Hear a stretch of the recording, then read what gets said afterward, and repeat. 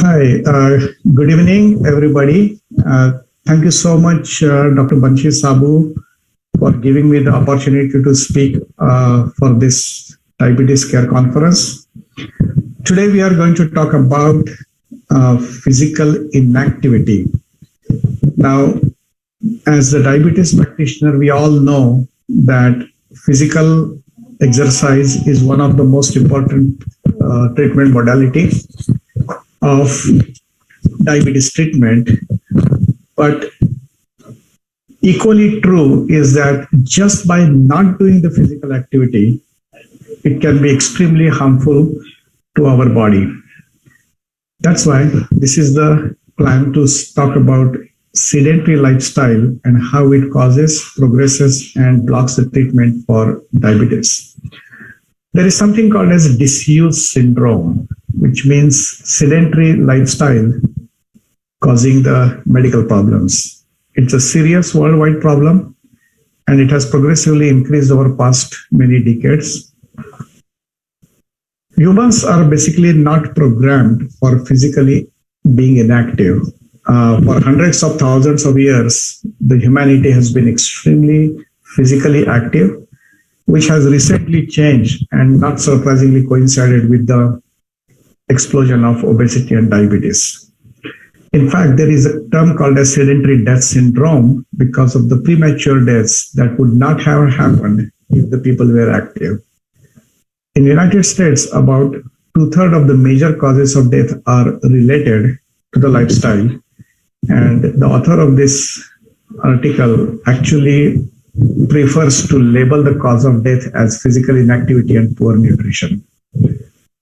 About 15% of newly diagnosed chronic diseases you can directly attribute to the sedentary lifestyle. This is a list of all the complicated things that happen because of physical inactivity. We are going to talk mainly about the obesity and diabetes. So obesity first, because it's a precursor of most of the type 2 diabetes, and it's a direct consequence of physical inactivity. Now, diet also plays a major role on it, but that role is superimposed on the level of your physical exercise. So how it is compounded by the excess diet? So people eating less, medium, and more can have a variable outcome for obesity based on how much are they exercising. So graphically, if you put it, there is a caloric intake from 1200 to 2800. And if the person is physically very, very active, then as they eat more, they gain weight, but the slope of that weight gain is not so pronounced. If you are working out less, you gain more weight for the same amount of eating. And if you work less, the progression goes up. But if you go low beyond a certain point, that is almost sedentary level, the weight gain is very disproportionate. And even if these people are in the range of 1800 calories, you will find profound weight gain just by physical inactivity. So I dare to say that obesity is a direct consequence of physical inactivity. Now, there are multiple scenarios in which one is person is absolutely inactive. If they eat just enough, like not too much, not too little, then there is still progressive slow weight gain. And we all know that from the age of 18 to 40, we invariably weight gain because even if we do not overeat. Now, this thing gets worse if you restrict the diet and no exercise, like typically the malnourished individual, you do get stable weight or the weight loss, but there is a significant muscle loss associated with it.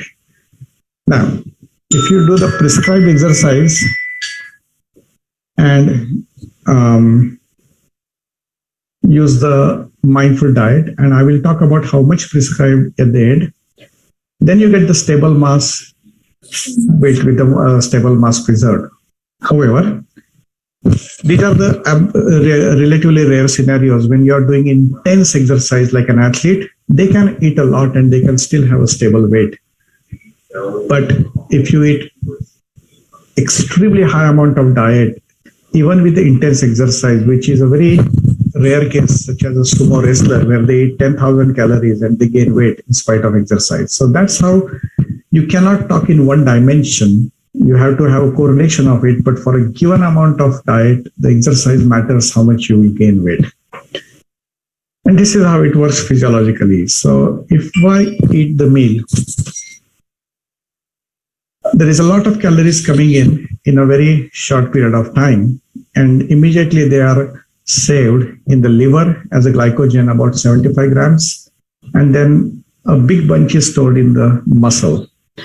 Now, this is reversible. It is utilized in between the meals to do our daily activities. And by the time I eat my next meal, if I use most of the stored energy, then there is not much energy left to gain the weight or increase the body fat. This part is accentuated by exercise, where you can make sure complete utilization of what you ate.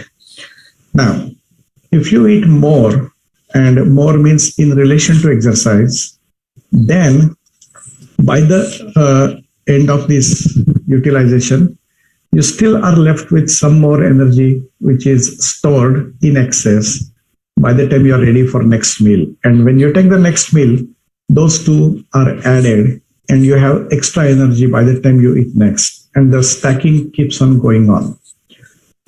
So that stacking eventually leads to the fat storage. Now, if you either delay the meal, which is basis of the intermittent fasting, or if you exercise, then this fat deposition can be significantly reduced. Now, if you are lean, then you can gain weight by lack of physical activity because the food is not being utilized. On top of it, if you eat a lot more, then you can gain weight much faster. When you try to do the opposite, when you are obese to begin with and try to lose weight, we know that it can be done quickly by calorie reduction. But we also know that it is a J-shaped curve where the initial weight loss invariably is associated with a progressive weight gain unless it is added with physical activity. So studies after studies have shown that the only way to stabilize the initial weight loss is by physical activity. Moving on to type 2 diabetes, we all know that insulin resistance is at the basis of type 2 diabetes. A smaller component comes from the hereditary, but the bigger component comes from the lack of exercise and abdominal obesity, which is consequence of lack of exercise and overeating. We all know this slide, so I'm going to skip because everybody knows the natural history. But how physical activity affects insulin resistance? There are two ways. One is the immediate effect, and that is happening by activation of glucose transporters. This lasts for about 24 to 48 hours. And we all know as a practitioner that a patient on the insulin and sulfonylurea, when they exercise, there is immediate hypoglycemia within a few hours, which is mediated by the improving insulin sensitivity. And the long-term effect, when you have a habitual exercise, chronic exercise, that improves the muscle fat ratio, which improves the insulin resistance, and also mitochondrial hypertrophy, which improves the energy utilization. It's very important that interval period between the two meals, if we utilize all the energy, then the liver is not studded with fat. But if you have a chronic excess of the diet in relation to no spending or no draining of the fat, we eventually get the NASH, which is hepatocellular fat, and also the intramyocellular fat. Both of these ectopic fat deposition are associated with intense insulin resistance. One of the dreaded side effects of physical inactivity is sarcopenia. The loss of muscle mass always accompanies aging. Multiple reasons. One is a stem cell depletion, decrease in anabolic hormones, but also the diminished physical activity with age. The muscle strength decreases approximately 50% from age 30 to 80 years. Exercise not only reverses this age-associated decline, but it also gains the muscle strength. In one study, after 12 weeks of exercise training, about 40% of the loss and strength loss and 75% of the mass was restored. Now, how old is old for not to exercise? The answer is no. Even at the age of 90 years of age, the progressive resistance training shows similar or even greater gains compared with the young individuals. And then there are multiple studies on that. The 12 weeks in the older men, exercise strength in extensor doubled, flexor tripled, and the total muscle mass increased. Even in the frail individuals, if you do the 8 weeks of high intensity training, the strength increases, and that has a positive effect on diabetes. Everybody knows diabetes prevention trials, so I'm not going into the details, but basically the lifestyle intervention was as good as metformin. It was not bettered by metformin also. So no question about physical activity as a part of diabetes. So how much activity is good? The guidelines coming from the College of Sports Medicine and Heart Association, which tell us that moderate intensity of aerobic activity, which requires walking, speed walking or little jogging, and aerobic activity about minimum 30 minutes for 5 days a week. It can also be said 1 hour for 3 days a week, which basically means 300 minutes of moderate intense activity spread over the week. Or if you have a vigorous intense activity, which is sprinting or tennis or badminton or fast biking, that involves even minimum 20 minutes, 3 days a week. So it's not a lot. It's really not a lot, but not doing that small part itself can be detrimental. The recommendation for the minutes is similar to the older adults, but the intensity you can modify depending on the baseline strength. And compared with the inactive group, those who exercise even 15 minutes per day had a 14% reduced risk of all-cause mortality and 3-year life expectancy. So it is very, very powerful. So each additional 15 minutes further reduced all-cause mortality by 4% and cancer mortality by 1%. So basically my thoughts or the take-home points here are lack of physical activity is the most powerful root cause of morbidity and mortality. The physical activity is one of the most essential component of healthy life. So we should not consider it as a option or a good thing to do, but it is an essential, absolutely important thing to do.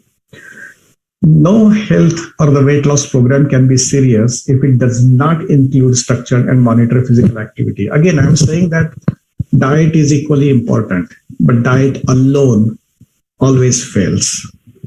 It has to be combined with physical activity. So if you get a program of any kind of diet or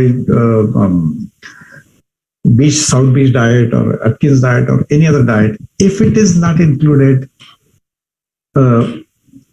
equal or serious importance to the physical activity, then I don't think the program is very serious. It's not a course. It's not a 90 days lose 30 pounds. It is a lifestyle. It is something that you need to do every day or routinely. So for our doctors, if the work hours do not give us any inbuilt time for exercise, because there are many other workplaces like bus conductor, for example, they are always on the feet and walking. We physicians or computer technologists or many researchers, they are having a sedentary work, which means does not give exercise at work. They have to find time for the physical activity after the work hours to be healthy. And the most important part, if you do not find time for exercise today, you will have to find a lot more time for doctor's visit tomorrow. Thank you so much for your time.